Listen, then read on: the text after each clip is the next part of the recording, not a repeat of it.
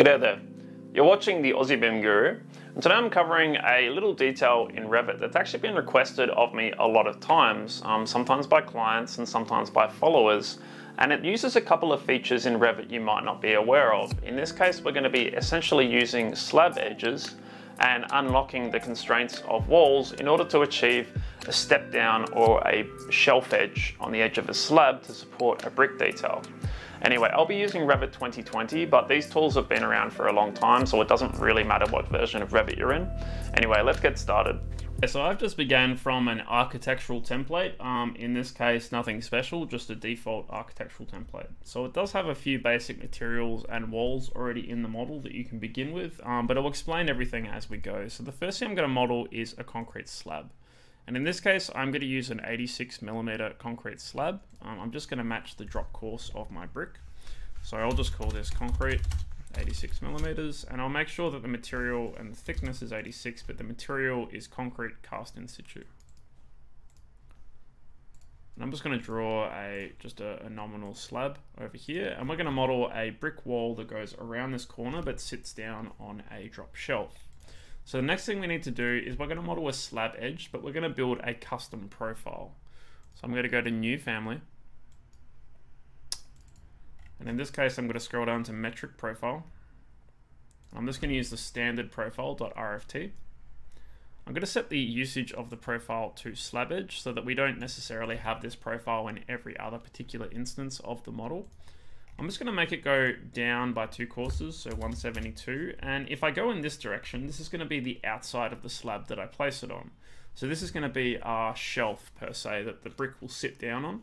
We're going to model a cavity and a brick leaf, so the brick leaf will be 110, and in this case our cavity, we'll just make this, say, probably, we'll make it 30mm for now. There's lots of different potential cavities you could use, but whatever you use, it's going to be the cavity in your wall type as well. I'm just going to go down by 2 courses for the foot, and in this case I'll just move in by 300, and we're going to close that off. Now you can always add additional parameters to the profile. For example, maybe this always needs to be 172, but maybe this is going to be the shelf height. So you can have different conditions for different heights of brick that you need to support, because obviously you're going to want that brick to go below the ground line ideally, and most projects have a changing ground line, so you might sometimes need to step the drop course. Otherwise, for now, we could also potentially add a parameter for the toe depth as well, the shelf depth. And I'm just going to rename this, in this case, just to be 2 course 140 shelf. So I'm going to give it a type that relates to the parameters that are sizing it. I'm now just going to save this family. And I'm just going to call this slabedge.rfa. Now this is just a profile, it's not actually a 3D element. So what I'm going to need to do in my model, and I might go to 3D, I'm just going to go to the floor tool, I'm going to drop it down, and I'm going to pick slab edge. I'm just going to edit type, and I'm going to switch the profile that's by default 6x3 to this 2 course 140 shelf, and I'm also going to add a material, in this case concrete cast in situ. Now if I click on the edge of a slab, notice that this profile is now sitting relative to the edge of the slab, but the shelf sits outwards. I can go CS for create similar, and off we go. Now let's say you needed to step this slab edge at a certain point. What you could do, place one, place another one, and drag it back to this point. So unfortunately you can't split slab edges. What I would need to do is I need to do 2 things. So I need to actually add another profile type first. Let's say that we want to have, say, 3 courses here. So in this case, I'm going to go find my slab edge. I'm going to duplicate the type and call it 3 course. I'm going to edit it. In this case, I'm just going to add another 86mm. Now, if you're not very good at maths, that's okay. What you can do is just build a formula. So I'm going to go equals 86 times 3, enter. And Revit does the maths for me. Now I still need to go back to this slab edge, and I might just rename this to 2 course. But I'm going to make a new slab edge, and I'm going to call this one 3 course. And I'm going to pick this additional profile I've created. So you will need to create both the profile and the slab edge in order to create a new type. But in this case, we can see now we have a step, and you can always also use your join tool if you want to clean up the edges between elements like that.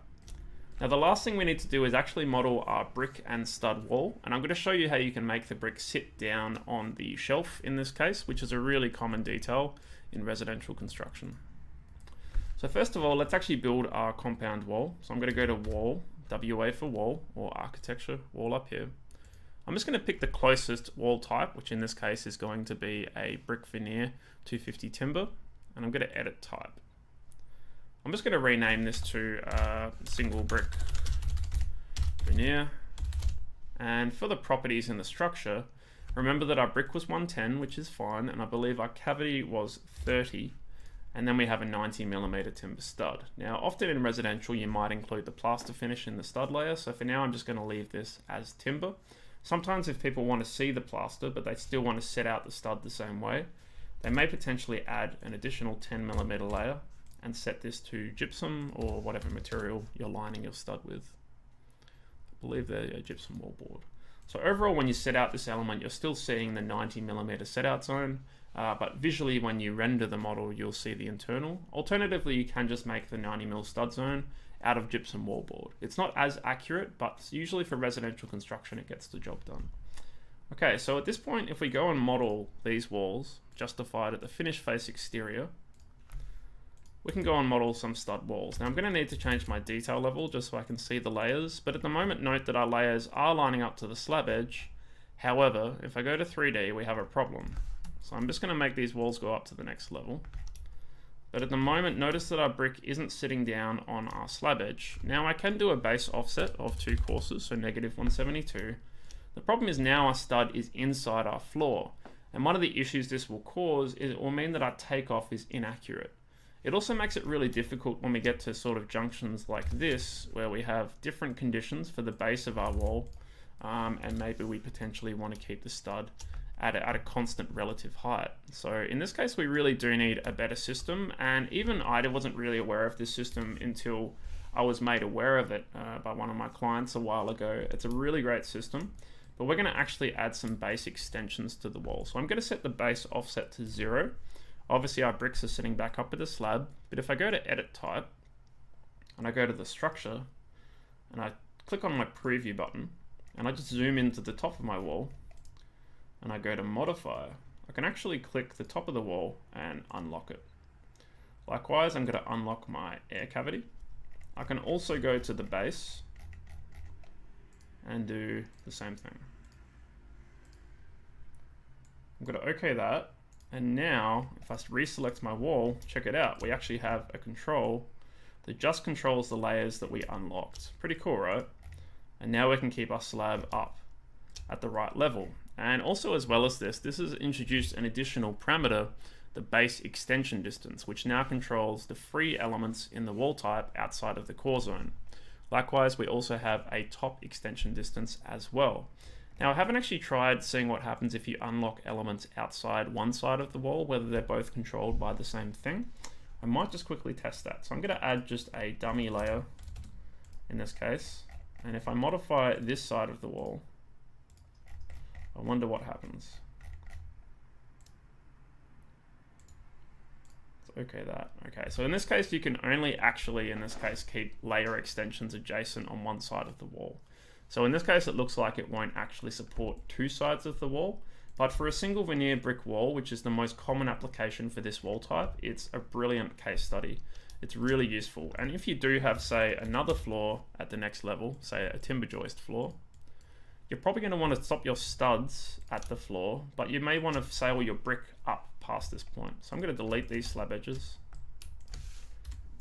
And in this case, we would probably want our studs to terminate. So in this case, because we're going up to level 1, I'm going to say that my top extension is, or top offset is -86, but I've still got the ability to raise this as a parapet independently. So rather than having to model multiple walls to achieve this type of detail, I can now actually take advantage of this system in order to achieve this really common detail. And a lot of people don't know about the ability of unlocking those layers of the wall, so I hope you find that useful. There's actually a lot of potential for this tool. It's important to note too, if you do a stacked wall that contains a wall with unlocked layers, and I just go into its type properties, in the structure properties, let's in this case insert that single brick veneer wall. Well, you'll see that you can also modify the top and the base offsets in here as well. So let's just in this case lower these two walls. So notice I actually have the ability to modify those zones independently if I want to. So it's also a powerful system for sometimes building complex stacked walls that require sub-layer control as well. I'd like to thank Tom, one of my followers, for sharing that with me. I think Tom Kunzman. He shared this idea with me just by asking what the point of the top and the base layer was, and I'd never thought about it, but it turns out that's actually what it relates to. So really great to see that tool actually exposed. But I hope that helps show you a new construction technique you can use in your Revit projects, especially if you're doing mass residential housing. So I hope that some of you probably weren't aware of this feature in wall types, and you might find some other uses for it as well. It's definitely not one of the most obvious features inside walls, especially because those parameters, they don't appear until you actually unlock the layers. I'll be honest, I didn't know about it until quite late, even in my own Revit journey. So I'd like to thank the people that pointed this out to me quite recently, and I hope that you find this useful as well. If you're not already following and subscribing to the channel, feel free to do so, and I look forward to seeing you in future Revit tutorials as well. Thanks, take care, bye.